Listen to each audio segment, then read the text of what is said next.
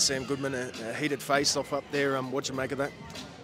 Yeah, look, I just think he was taking a bit of an opportunity to, try and get a bit of one back, I got him with a slap at the first one. He's trying to get me a bit of a push in the last one. So, but look, did you see how quick he tried to hide behind his team after it? Like he didn't want to be there after it. So he's a little pussy, and I think he's just doing it for a bit of attention and a bit of a bit of a media thing. But that's Mark Schleibs, loves a bit of media. He loves all that sort of stuff. But tomorrow night I'll actually get to put hands on him, and I'll really go after him. You think he's trying to get into your head in this fight?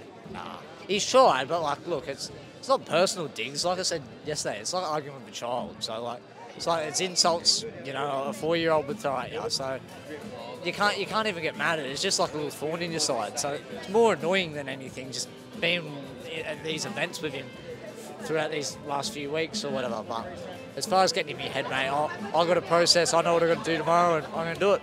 Right, Mark Schleibs, things got pretty heated up there. Yeah, of course, man. Emotions are high.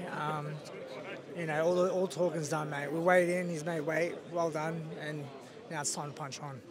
He said that you were maybe trying to get one back for the slap.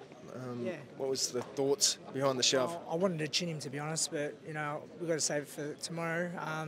So I just pushed him, man, just to let him know I'm here and let him know I mean business. What'd you say to him up there? That he's a pussy, and I'm going to break him. How does this fight end? By knockout. Someone's getting carried out on the stretcher, I don't care, man. I'm willing to put my life on the line to get the win.